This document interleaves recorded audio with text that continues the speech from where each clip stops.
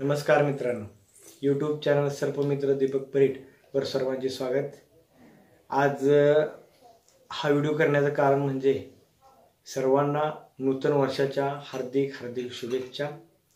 या वर्षामध्ये मी हे पण केलेलं आहे की आमच्या भागामध्ये किंवा तालुक्यामध्ये एकही साप मारला जाऊ नये यासाठी 100% प्रयत्न करेन।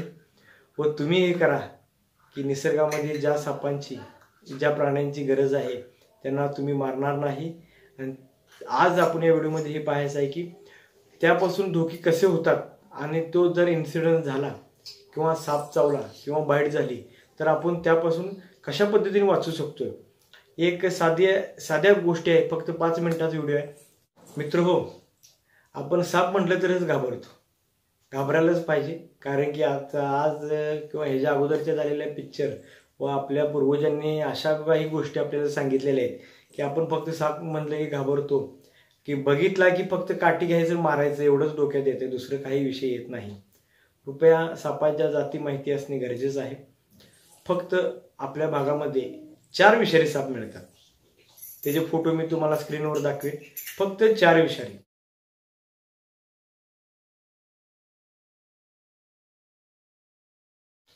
नाग, घोणस, मण्यार व फुरसे ह्या 4 सापांची जर आपल्याला ओळख झाली तर आपल्याला काहीही घाबरायचं कारण नाही।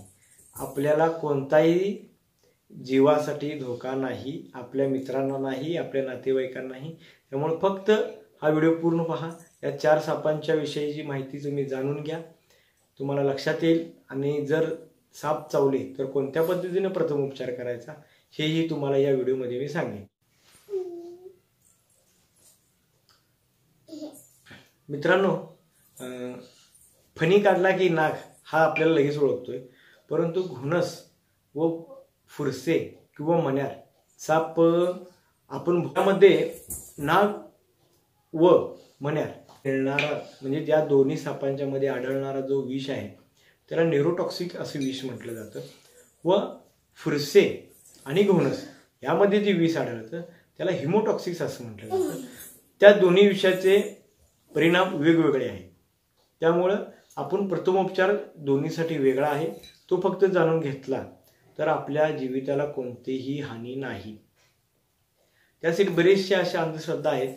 मला फक्त एवढंच सांगायचं होतं की आता जी अनेक गोष्ट काय आहे की असं सांगितलं जातं की बरेच व्हिडिओमध्ये सांगितलं जातं की नाजा 200 म्हणून एक औषध आहे, ते तोंडात घातलं की तुम्हाला काही होत नाही। मित्र हो, विष ज्यावेळेला आपल्या शरीरात साप चावा घेतो त्यावेळेला आपल्या जे आपले मसल्स आहेत म्हणजे शिर आहेत किंवा स्किन आहे त्यामधून हृदयापर्यंत आपलं विष जात असतं। त्यामुळे जर आपण तोंडावाटी जर कोणतं औषध घेतलं तर त्याचा परिणाम होत नाही। त्यामुळे अशा कोणत्याही गोष्टीकडे लक्ष न देता तुम्ही सरकारी दवाखान्याशिवाय दुसरीकडे कुठेही जाऊ नका। आता बरेचसे मला कमेंट येतात की सरकारी दवाखान्यामध्येच का जायचं।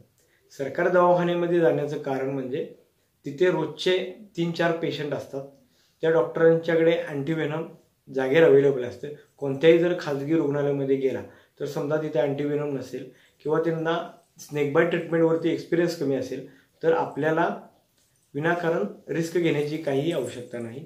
आणि सगळ्यात महत्त्वाचं म्हणजे सरकारी दवाखान्यामध्ये सर्व सुविधा मोफत आहे, विनाकारण खर्च करण्याची काहीही गरज नाही। आता मी एक गोष्ट सांगतो, नाग साप जर चावला तर काय होतं, जे नाग व मण्यार सापाचं न्यूरोटॉक्सिक नावाचं जे विष आहे ते आपल्या शरीराच्या जे आपले शिरा आहेत त्या शिरामधून नागामध्ये जे न्यूरोटॉक्सिक नावाचे विष असते ते आपल्या शरीराच्या आपले जे शिर आहे त्या शिरामधून हृदयापर्यंत जात असतं।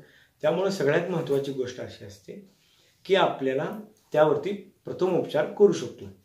ज्या वेळेला नाग किंवा मण्यार साप आपल्याला चावेल त्यावेळेला आपण एक बँडेज थ्रू पट्टी आपण त्यावर बांधू शकतो। ती कशी बांधायची, कोणत्या पद्धतीने बांधायची हे तुम्हाला स्क्रीनवर मी इमेजेस पाठवेन। कृपया असा जर इन्सिडेंट झाला, नाग किंवा मण्यार जर चावला तर फर्स्ट एड म्हणून आपण ते पट्टी बांधू शकताय। आणि सगळ्यात महत्त्वाची गोष्ट म्हणजे ज्या ठिकाणी बाईट झालेली आहे ती जखम धुवायची व ते बँडेज बांधायचं।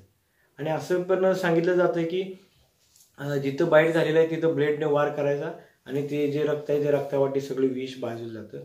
तर कृपया करून तसं काही करायला जाऊ नका. त्यामुळे अति रक्तस्राव होऊन, विषामुळे नव्हे, अति रक्तस्राव होऊन माणसाचा जीव जाऊ शकतो. समजा आपल्या मेन शिरेवरती जर सापाने जर चावा घेतला असेल आणि त्यावरती जर आपण ब्लेडने काप घेतला तर आपले सर्व रक्त जाऊन आपलं मृत्यू होऊ शकतो. आपल्याला सापाने जर चावा घेतला तर काय करायचं, मदतीसाठी इतरांना बोलवायचं व त्या सापाचे वर्णन सांगायचे आणि मदतीसाठी बोलल्यानंतर 108 ॲम्ब्युलन्सला कॉल करायचा. लवकरात लवकर सरकारी हॉस्पिटलमध्ये जाण्याची नियोजन म्हणजे पूर्तता व्हावी यासाठी प्रयत्न करायचे. स्वतःची हालचाल कमी करायची किंवा पळत जाणे, सायकलीवरनं जाणे किंवा धाप येणे. सगळ्यात महत्त्वाची गोष्ट आहे, तुम्ही पळत गेला तर तुमचं ब्लड प्रेशर वाढेल व विषाचं प्रमाण तुमच्या हृदयापर्यंत जाण्याचे फास्ट आणि लवकर होईल. त्यामुळे तुमचे चान्सेस कमी होतील. त्यामुळे शांत बसायचं. आपल्याला 3 ते 4 तासाचा वेळ असतो, त्यामध्ये आपण निवांत कोणत्याही जिल्हा रुग्णालयामध्ये जाऊ शकतो. आता हा झाला नाग व मण्यार साप चावल्यानंतरचा प्रथम उपचार. आता घोणस चावल्यानंतर तुम्ही काय कराल तर घोणस सापामध्ये किंवा पुरसे सापामध्ये हिमोटॉक्सिस नावाचं विष असतं. हिमोटॉक्सिस नावाचं विष जे आहे ते अतिशय घातक आहे, परिणामकारक फास्ट होतं. त्यामुळे कृपया करून लक्षात घ्या, हिमोटॉक्सिक्स म्हणजे ज्या वेळेला घोणस किंवा पुरसे बाईट होईल त्यावेळेला फक्त त्या माणसाला धीर द्यायचा आहे, त्याची हालचाल पूर्णपणे शांत करायची, त्याला धीर द्यायचा आणि व त्याला कोणती हालचाल न करता शांतपणे ॲम्ब्युलन्समध्ये किंवा प्रायव्हेट आपल्या गाडीमध्ये बसून सरकारी दवाखान्यामध्ये तुर्तच घेऊन जायचं आहे. जर तुम्ही घोणस किंवा पुरसे चावल्यानंतर पट्टी वगैरे जर बांधली तर हिमोटॉक्सिक जे विष असते ते आपल्या शरीराच्या शिरा व आपली जी स्किन आहे त्या दोन्हीमधून जास्त प्रमाणात हृदयापर्यंत जाण्याचे चान्सेस असतात. आणि ज्यावेळेला आपण असं काय तर मलमपट्टी किंवा बांधतोय त्यावेळेला काय होतं, तो अवयव त्याच्या बॅकसाईड, समजा हाताला इथं बाईट झाला असेल आणि त्याच्या आपण इथं बांधलं तर हा अवयव निकामी होण्याचे चान्सेस जास्त असतात. त्यामुळे कृपया करून घोणस किंवा पुरसे चावल्यानंतर कोणतीही मलमपट्टी न करता शांतपणे सरकारी दवाखान्यामध्ये जावं. मी बरेच इमेजेस तुम्हाला या ग्रुपवरती या व्हिडिओमध्ये दाखवणार आहे. त्यामुळे काय होणार आहे, कोणत्या गोष्टी करायच्या आहेत, कोणत्या गोष्टी करायच्या नाहीत, सगळ्यात महत्त्वाची एवढ्या गोष्टी तुम्हाला कळून जातील.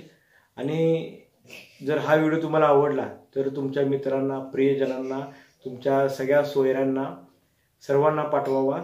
आणि कोणताही साप चावला तर ह्या फर्स्ट एड जर तुम्हाला माहिती असेल तर तुम्हाला काही होणार नाही, याची 100% मी खात्री देतो.